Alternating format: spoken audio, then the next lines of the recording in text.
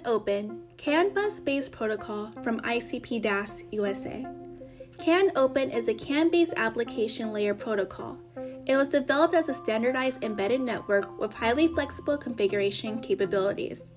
It was designed for motion-oriented machine control networks, such as handling systems.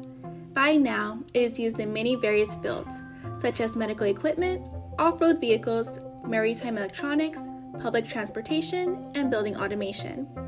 The CANopen specifications cover application layer and communication profiles, as well as a framework for programmable devices, recommendation for cables, connectors, and SI units. The application layer, as well as the CAN-based profiles, are implemented in software. CANopen provides two network protection mechanisms, node guarding and heartbeat. For node guarding, the master will send a request to check the slave status.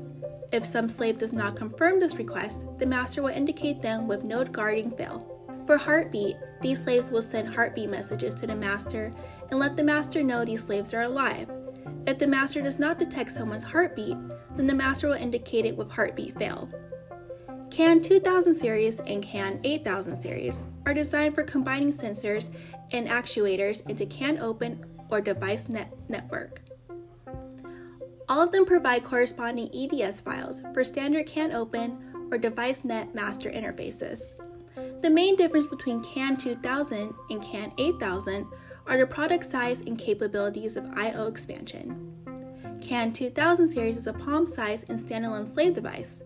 CAN 8000 series is useful for centralizing control system. It provides 1, 2, 4, and 8 slots for flexible I/O selection to match various applications.